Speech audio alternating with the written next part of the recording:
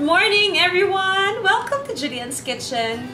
It's Saturday once again, and para maiba, dahil nga malapit ang Pasko, dessert naman ang gagawin natin. Actually, hindi talaga ako gumagawa ng dessert kasi hindi ako magaling pagdating sa pastry, saka mga matatamis na mga bagay-bagay. But, para magawa ko tong recipe na to, ibig sabihin, kaya nyo rin gawin ito because it doesn't require much of baking. Basically, mas assemble, mas luto lang ng mga chocolate. This recipe is Triple Choco Trifle. Of course, it's very important that you have your trifle jar. A trifle jar is mas mataas, mga hanggang dito siya. But since this is the one that I have, ito yung gagamitin natin ngayon. So, makakagawa naman tayo ng 3 layer ng chocolate dito. That's why we will call it Triple Choco Trifle.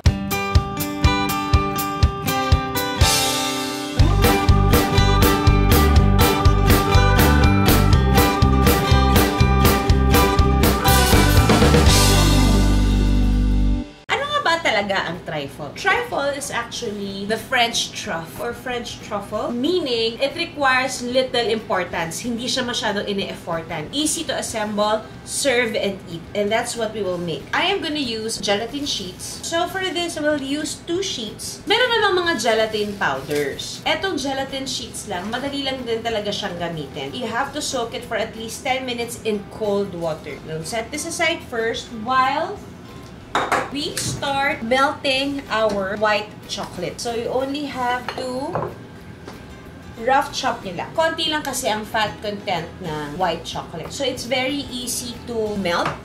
We will add cream para matulungan siyang mag-melt. Yan. Cream. A bit of salt para bumalanse. Para hindi siya nakakaumay. Have to let it melt. Let it melt. Let it melt. Parang wala namang ganun. So, habang hinihintay natin mag-melt yung white chocolate natin, let's start assembling. Itong brownies na to, may peanuts na siyang kasama. So, what I'll do, para makita yung peanuts, is to layer it like that. Oh, yes! It's Christmas! Magandang dalhin to sa mga potlucks or pwede nga gawin to parang birthday cake. Ang cute-cute kaya. At puno-puno to ng love. There you go. And then, yung base na. You can just crumble the brownies at the bottom. Importante lang, makover yung base. And then press hanggang makover yung mga nakikitang parts ng glass. Yeah, so it should look like that. Bango.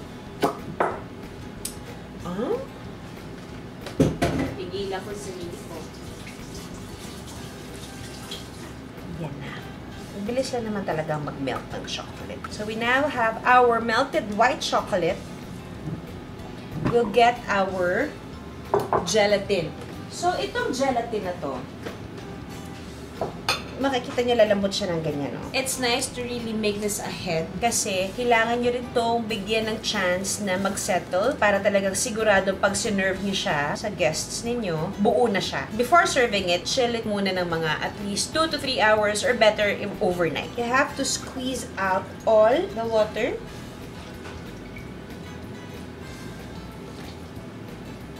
And then, ito yung ilalagay natin sa white chocolate natin. So, para tayong gumagawa ng mousse, naglalagay talaga ng gelatin sa mga mousse. So, gagawa tayo ng 2 klaseng mousse. One is white and one is chocolate mousse.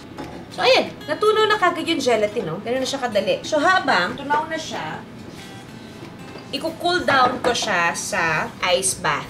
Para lang bumilis ang proseso. Otherwise, if you have the liberty of time, just set aside and let it cool down. Because when we start adding the mascarpone dito sa white chocolate, nang medyo mainit pa siya, yung gelatin natin maglalapse. Kahit na natunaw na siya. Kuha tayo uli ng gelatin sheets. And let it soak for another 10 minutes for our chocolate mixture. Excuse me, kailangan ko po yung bowl. Ay! Shasha. Hi! Finally! Finally! Kailangan ko ngayon na isa pang bowl. Wait lang. Ayun, galing. Tama na, dukot-dukot na. There. So, dito naman, we will add all our milk chocolate coins.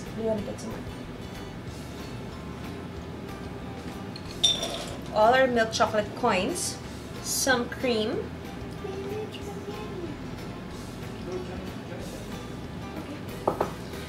Are you really gonna taste my chocolate trifle? Maybe. Really? Oh, I'm so excited. I think it's gonna be fun because you're biking, right? Oh, okay. I am. Have fun, baby. Bye. Okay. Love you. Love you. I like it when the chocolate coins just melt in my mouth. Really? Me too. Okay. Pag nag-melt ng chocolate, kailangan low heat kasi once na sumobrang kulo yung tubig, tapos yung tubig ay umabot sa bowl, nag-curdle kagad yung chocolate natin. So, it's just important na yung steam lang ang nagme-melt sa milk chocolate. There you have it. Oh, wow. Okay. Ayan. Can you mix this for Mama? Just hold this bowl, the big bowl, okay? Just keep on mixing. Small circles, okay, baby girl? Thank you. Balik tayo dito. Masunurin naman. Oh, that smells good. Add more cream. Is this the first time we've had dinner dessert that we made? Yes. Kasi nga, hindi gumagawa si Mommy ng dessert. Rarely. Rarely, yeah. And that's the color that I want for my chocolate mousse. Wait, did you kill mousse for that? No, honey. Mousse as in M-O-U-S-S-E. Oh, I thought mousse as in the animal. No. Then, and we'll add some chocolate syrup here. And then, turn off the heat. We now get our other gelatin. I'm gonna have wait, that's gelatin? Yeah. Can I hold it? Oh, it feels it kind of feels like noodles. And then, itong gelatin natin, ilalagay natin ulit dito. Tutunawin natin siya ulit. You can see, mabilis siyang magdi-dissolve. Ayan, wala na siya. Pat natin dito. Akalain mong nahawakan ko siya ng ganun-ganun. We will now add our mascarpone here. This is cooled down a bit.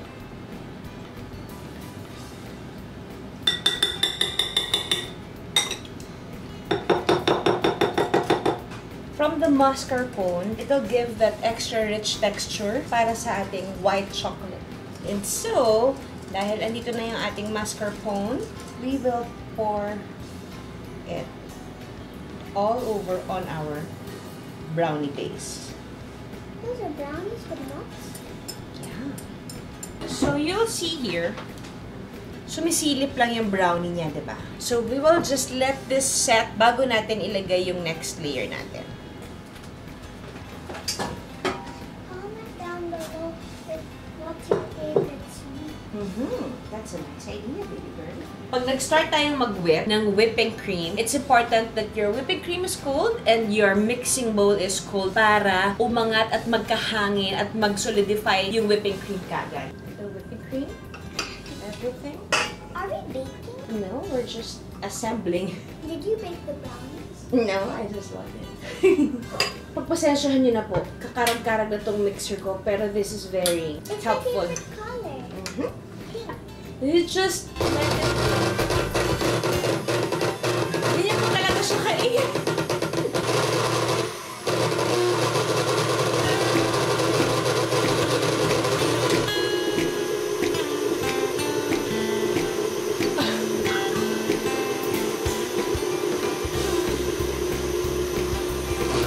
I know what you can do.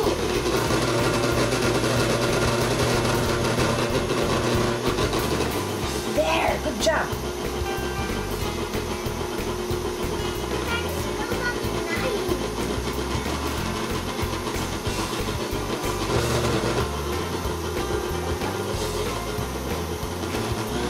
Kaya to whisk it on fast speed kasi kailangan ng air bubbles sa loob ng whipping cream. Wait lang. Ang ingay. Kailangan nyo lang batayan kasi pag na-over-whip na siya, magtutubig na siya ulit. When that happens, syempre hindi nyo na siya magagamit as whipping cream. Just continue whipping it up until talaga maghiwalay na yung fat dun sa cream. When you keep on whipping it, you already have your own butter. Your homemade butter.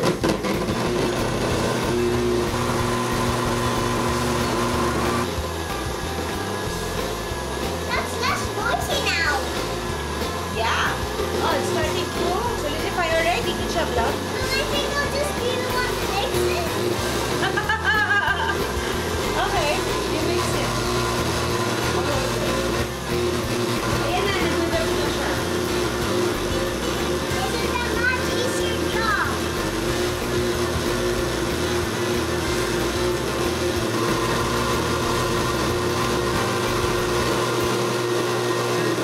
Okay, this is just the perfect whipping cream. Ayan yung kailangan nating consistency talaga. Take it out. Buo na siya. Is that homemade butter? No, Baba Girl. It's homemade whipped cream.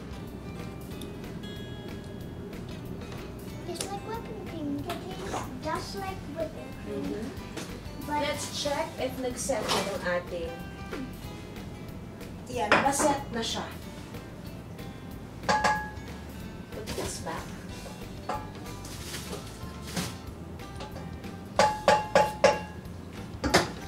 Is it yummy? Like, why are you making a face? It's yummy. I love it. Yung iba, yung whipping cream, nilalagyan pa ng powdered sugar. Ako, hindi ko nilalagyan kasi matamis na yung white chocolate ko and then may tamis na ako makukuha sa milk chocolate ko. Parang sobrang siyang daming tamis. I want my whipped cream to be the final taste na medyo babalanse sa trifle natin. Kala ko ba hindi masarap? I think I can take out our... oh, it smells so good. Oh! Excuse me. Now it's yummy. Now it's yummy. So, medyo set na siya. Let's say, set na siya. Add in. Ay, hindi pa nga siya kasi set. Add our chocolate syrup. So, you see the layers of brownies, your white chocolate. Lagyan natin siya ng hard shell ng chocolate sa side para meron kayong makukot-kot na parang shavings pagka medyo tumigas na siya. Milk chocolate, kailangan nyo siyang ipaset for at least 30 to 45 minutes when you're using gelatin. But if you're gonna use like everything is store-bought, it's totally fine.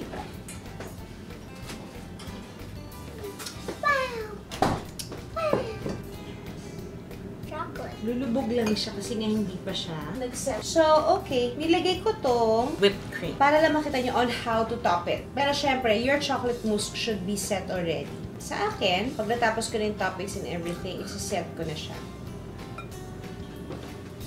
And this is the fun part. Wala tayong tikiman portion ngayon because hindi talaga siya pwedeng tikman dahil hindi siya set. But I just want to give you an idea of what type of dessert you can actually make for Christmas. I have here whipped cream that you can buy at any groceries and then pwede nyo na dito bonggahan. So, kahit nilagay mo siya, hindi nakaset, it's gonna set pa rin naman. Magsiset pa rin naman siya.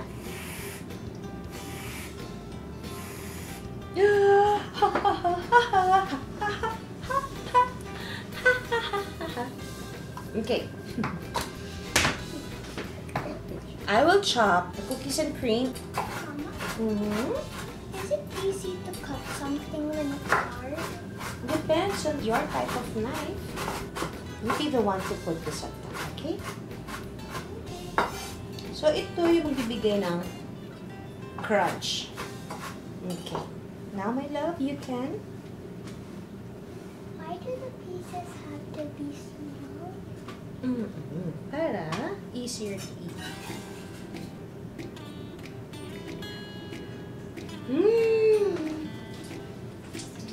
Just sprinkle it on top, my love. There you go. Like it?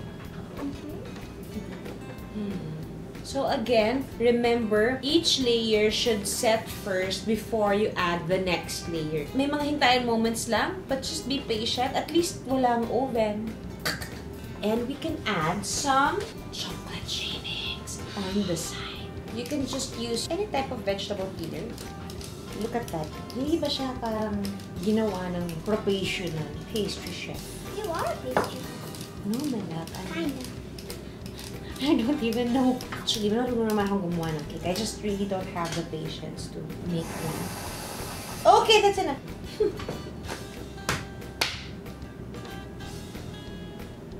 Okay. Okay? Alright! And so there! We're done! You already have your triple chocolate trifle.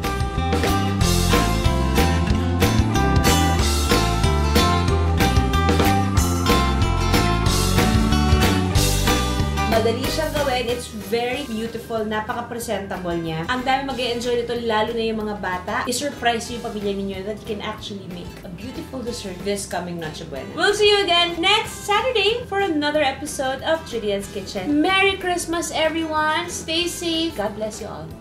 Be kind.